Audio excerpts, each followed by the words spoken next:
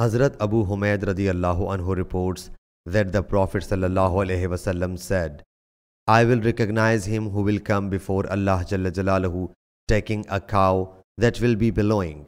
It is also called Jawarun Tajaruna, means you raise your voice as a cow bellows.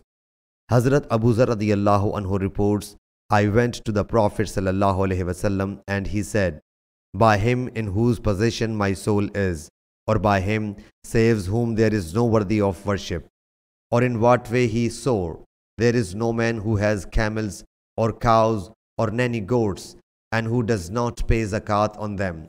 But on the resurrection day, those animals will be brought larger and bigger than they used to be, and they will trample him with their hooves and gore him with their horns. When the last of them pass over him, the first of them will come again until the judgment will be passed among the people.